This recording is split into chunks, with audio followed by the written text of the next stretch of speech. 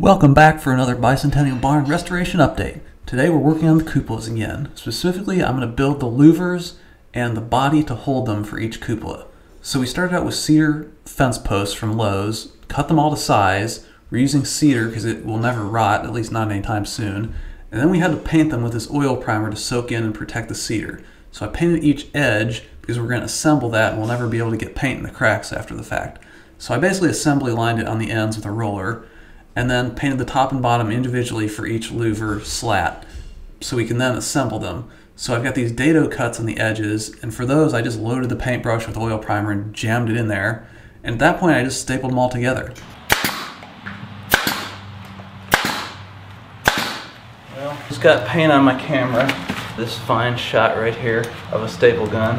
I also got paint on my staple gun and my staple gun hose. Do you know what I'm saying? Let me just get some paint on the off switch now. I think the amount of oil primer has reached critical mass. My eyes are starting to burn. It's time to put on this mask here.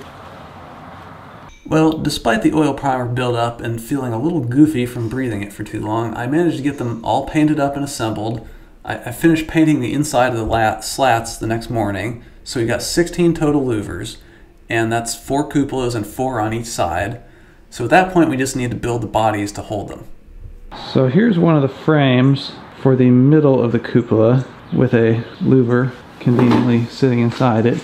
These things have 2 layers of R15 XPS on the top and 1 on the side, so it's R30 roof, R15 walls, which is in compliance with the rest of the building.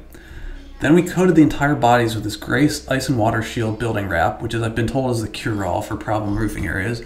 It's also the most expensive building wrap you can possibly buy. But anyway, that pretty much covers it for building the bodies that hold the louvers for the cupolas.